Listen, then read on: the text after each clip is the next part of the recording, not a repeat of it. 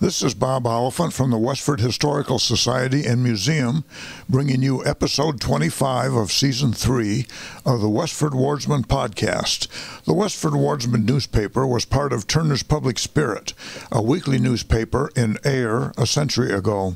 In this episode, we'll be reading the Wardsman for the week ending Saturday, June 18th, 1910, and I'll elaborate on what was happening in Westford that week. The week starts with the Westford Center section. The young colored man, who was formerly a student and a graduate at Tuskegee, who spoke at the Unitarian Church last Sunday morning, was present at the Congregational Church in the evening. The very rainy evening made a difference with the attendance, but those who were present were much interested. The speaker presented the work and aims of Tuskegee Institute and its well-known founder, Booker Washington, and the means of uplift and enlightenment he had been to many of the colored race. The speaker was desirous of securing 2 scholarships at $50 each in Westford.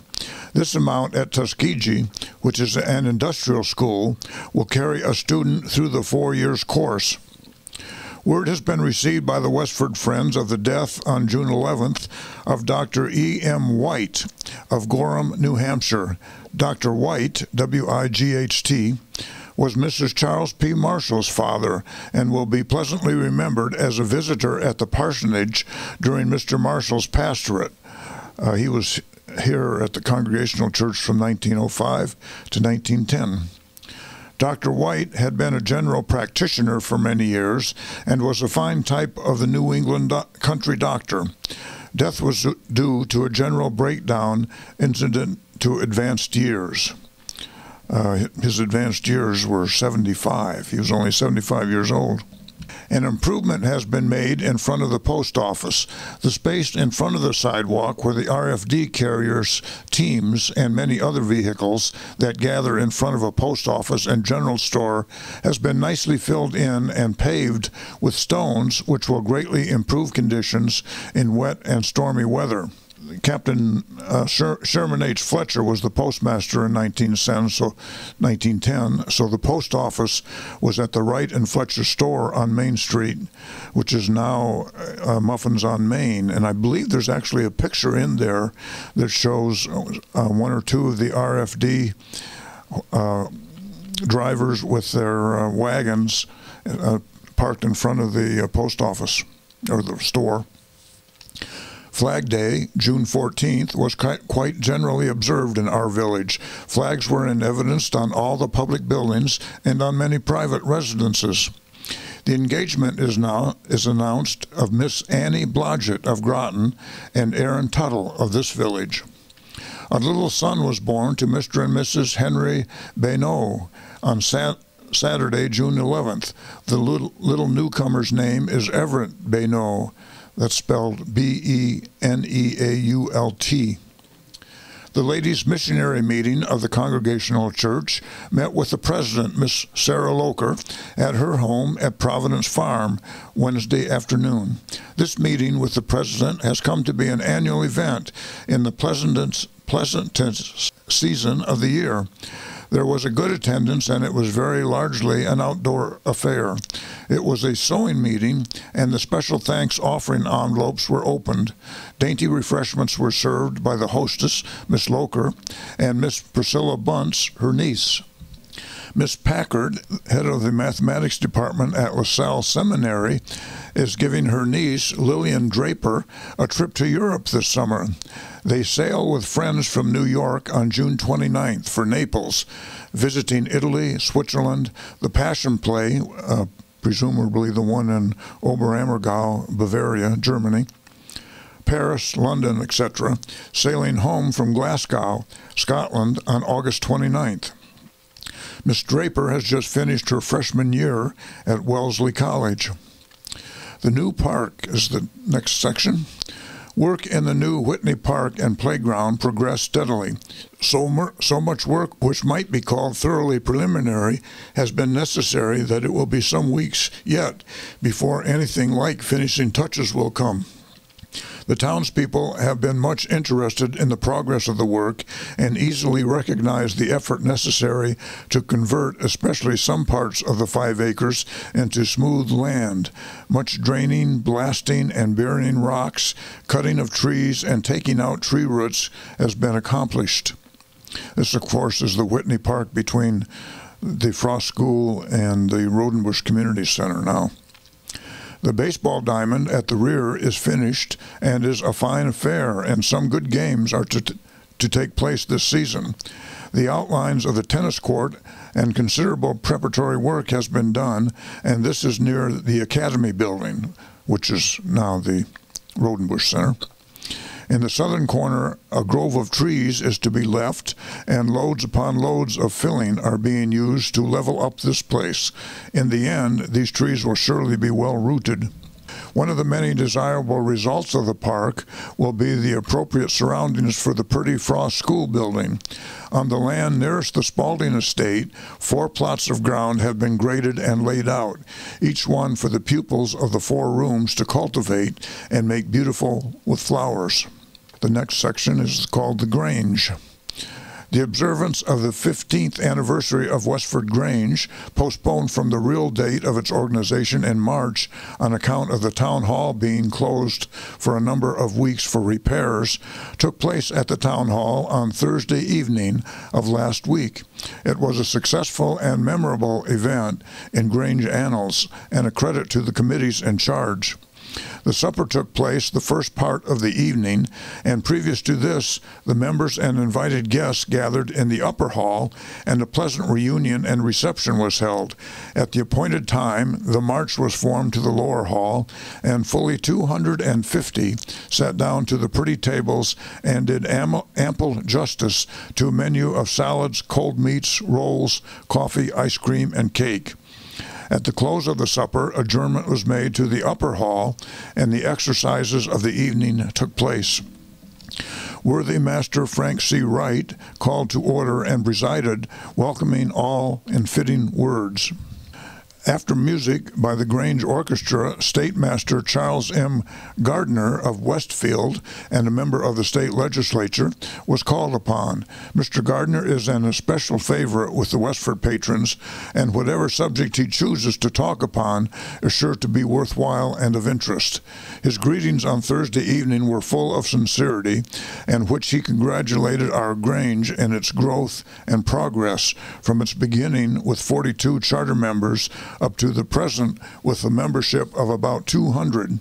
He would not have his hearers believe that the best things were accomplished and over, but like St. Paul of old, quote, forgetting those things which are behind and reaching forth unto those things that are before. That's a quote from Philippians chapter 3, verse 13. He prophesied in his own optimistic way all good for the future. He also brought reports of practical results in legislation of a special interest to patrons, particularly to milk producers. State Lecturer E.F. Richardson followed with interesting remarks, particularly of Grange progress throughout the state. Mrs. F.C. Wright gave an outline of our Grange happenings since its organization, which was in verse and much enjoyed. Mrs. Josie A. Prescott also contributed reminiscences. There was more music by the orchestra and a duet by John S. Grieg and Edmund G. Boynton, after which the master called upon the guests of the evening, mostly masters of other Granges, to speak, and their messages, while all different, were all pleasant with greetings and congratulations. Next section is the About Town section. Phineas Parker Fletcher was in town this week, calling on old-timers of his time. 40 years ago, he was a resident of Westford, living on the George H. Fletcher place on the Concord Road. He claims everything in town that has a Fletcher to it, from Oak Hill to Neshoba. As an infant, he started in business in Groton.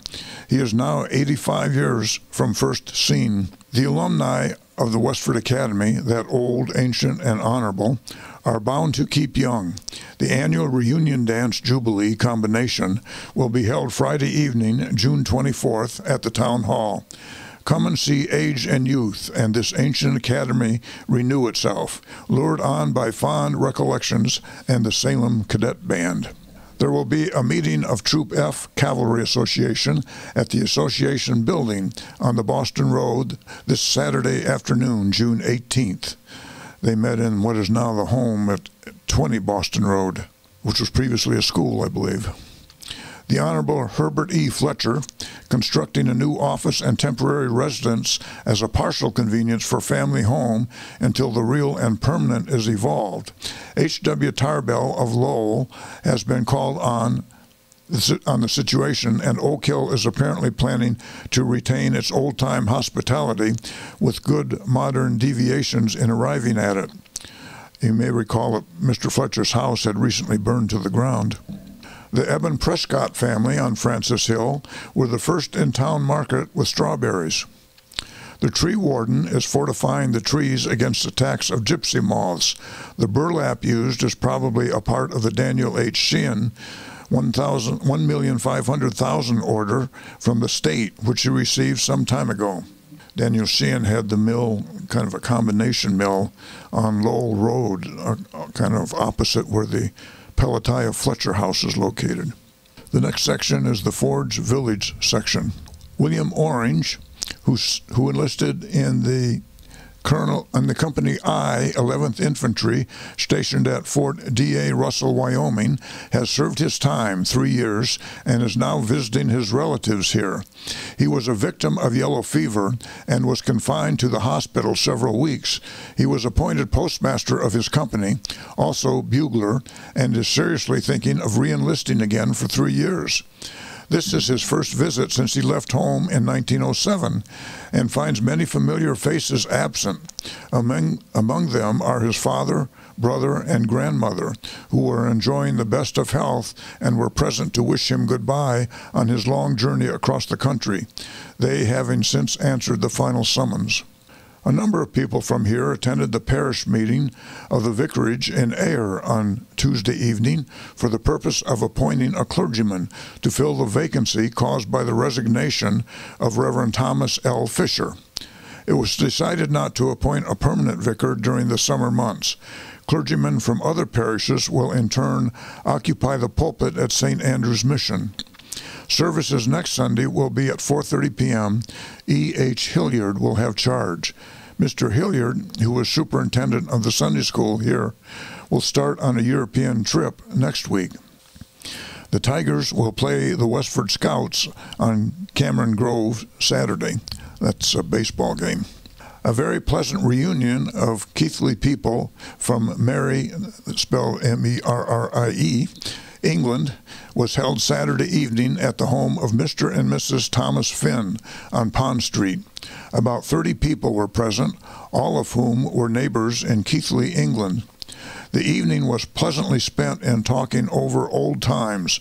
Songs were given by Miss Sadie Smith, Miss Mary Gardner, John Young, and Bernard McCann.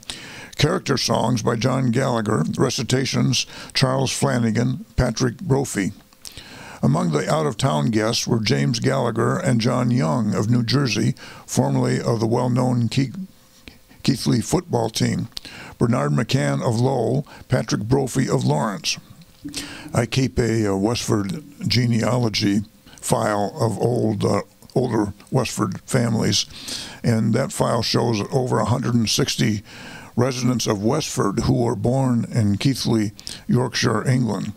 Among the more common names are Delaney, Emmett, with an O, E-M-M-O-T-T, Finn, Heron, Holmes, Kavanagh, Lavelle, May, McNiff, Malloy, Smith, and Walsh. Keighley, by the way, is spelled K-E-I-G-H-L-E-Y, but it's pronounced Keighley. The Forge Village Lions will play the Pawtucket Blues in the Stony Brook League on Saturday afternoon on the home grounds. Miss Letitia Ward, principal of the Cameron School, entertained the pupils of the 6th, 7th, and 8th grades at her home on last Saturday evening. The most important event was the dainty supper, which was served soon after their arrival. The table was tastefully arranged with many cut flowers and candies, and no time was lost in disposing of the many good things. The evening was pleasantly spent in music and song. William Davis contributed selections on the violin. Miss Abby M. Blaisdell, teacher of the 2nd and 3rd grades, held a picnic with her pupils on Wednesday. The children, with their lunch baskets, met Miss Blaisdell at the 945 Electric and started immediately for the picnic grounds. Mrs. Burt Comey kindly gave the use of her premises, which is an ideal spot to hold an outing, and also furnished the ice cream. Miss Blaisdell contributed lemonade, fruit, and fancy biscuits, and the weatherman did his share by furnishing a rare day in June. The children spent the day in playing games and roaming through the woods. The children are indebted to their teacher and Mrs. Comey for a very pleasant outing. The school closed last Friday for the summer vacation of 3 months. All of the grammar school pupils received marks of perfect attendance. Mrs. Grace Lawrence has returned from a pleasant trip with her cousin, Miss Olive Prescott of Reading. A very enjoyable concert was given in Abbott Hall Wednesday evening by Thomas Long of Lowell, a former resident who is well known as a writer. Among the numbers given was one of his own composition, The Boys of Uncle Sam. The music was written by A. Martell of Lowell, a well-known teacher of the piano. This number was generously applauded. Opening number was a piano solo by A. Martell, duet Osmond Long and Harry Needham, song The Boys of Uncle Sam by Thomas Long, Japanese drill and song by the following young ladies: Ada Long, Sadie Ingham, Eva M. Hutton, Gladys Long, Dorothy Jordan, arranged by Miss Annie Long and Miss Nita Jordan, playing the accompaniment. General dancing followed. Amy Boucher received a telegram from Canada Tuesday announcing the critical illness of his father, Mr. Boucher. Mr. Boucher left immediately for the home of his parents. Graniteville is the next section.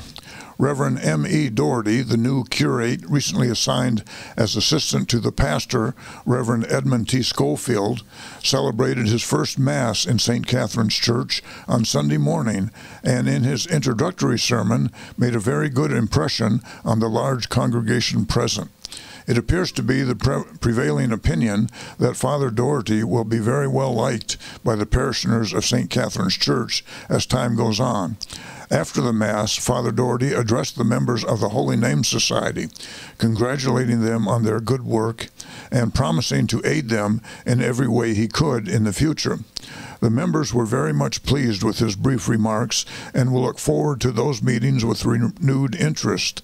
In spite of the inclement weather, the Children's Day services that were held at the Emmy Church Sunday morning were largely attended and a very interesting program carried out.